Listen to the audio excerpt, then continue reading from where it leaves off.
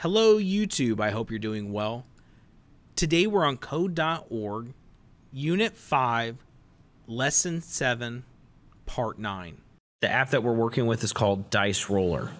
The instructions tell us by combining the iterator value I with strings, for example dice plus I in the program below, you can change the properties of many screen elements all at once.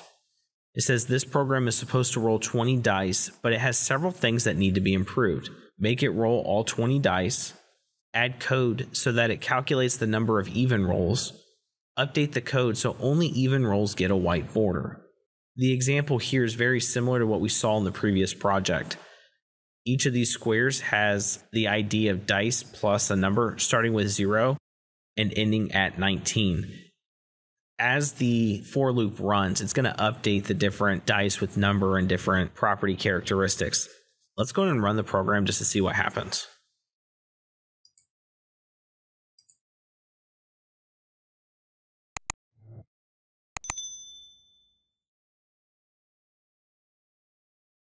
All right, we can see a few things.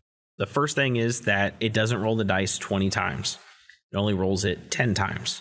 We can see that the app is only counting the odd results.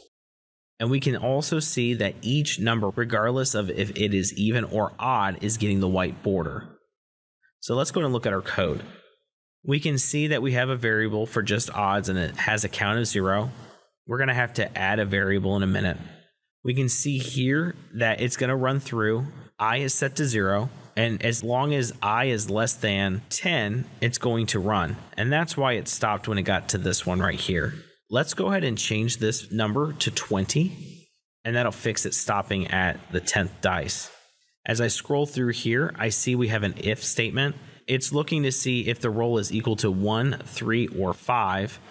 These here are saying or, so if any of these criteria is true, then it's going to add 1 to the counter. And then right here below, we can see that it is showing us the total of odd rolls here, but we don't actually have anything for the even rolls. The first thing that I'm going to go ahead and do is create a variable for our evens. So we'll click on variables. We'll drag this over. We'll call this evens. And we'll set that value to 0. The next thing that I want to do is look at this if statement. Now, I could add another if statement for evens, but we only have two options here. It's either even or odd. This is already looking to see if it's odd. We could just click this plus to add an else statement. I'm going to click show text. And below, I'm just going to go ahead and click evens, which is the variable we just created, plus plus. And so let's look at this again. The if statement is looking to see is our rolls 1, 3, or 5.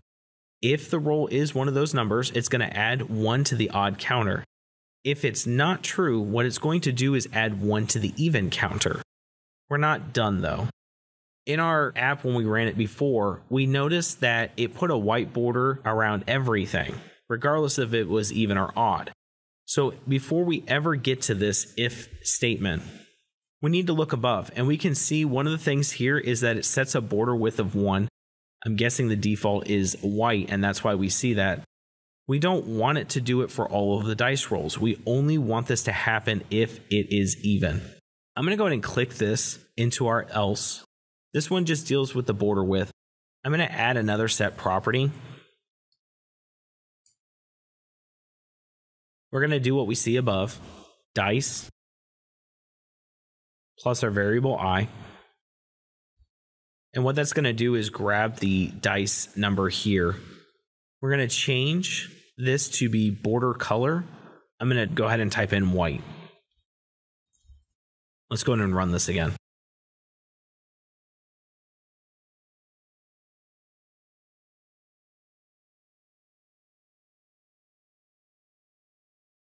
And as that's running through, we can see that it is adding the border, but we did forget to add our count to the evens output. So we'll go ahead and reset this.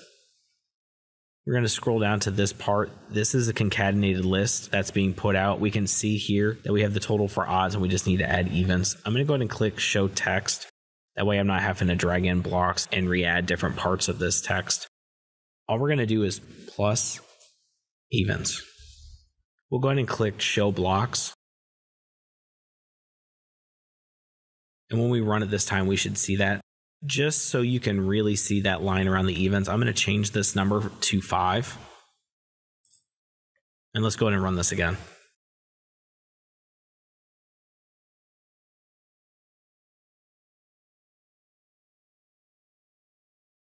All right, and as it ran through, we can see that all 20 dice were rolled, and only the rolls that were even contained a white border. And then at the bottom of the app, it also counted our odds and our evens. When you're done with this, go ahead and click finish.